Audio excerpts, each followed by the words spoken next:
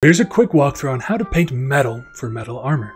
I start by practicing on a sphere, and this is great because I can figure out my light source really easily, figure out some basic shading, and one of the key things that really makes metal look like metal is a specular highlight, or almost a reflection of the light, really, that you get from the directional light source.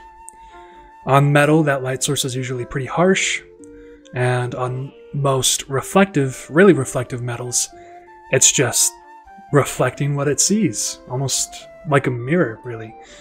So sometimes you can get some really deep shadows and some really bright highlights. So I made a sphere, and now I'm starting to sketch out an armor piece, and this is just a shoulder piece that sort of medievally. I am working from a reference that I found on Pinterest.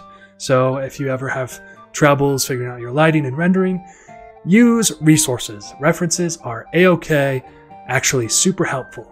So here I'm using layers to utilize shading. I have a multiply layer for the shadows. I have an additive layer for my highlights. And to get a nice color variation, I even use color dodge.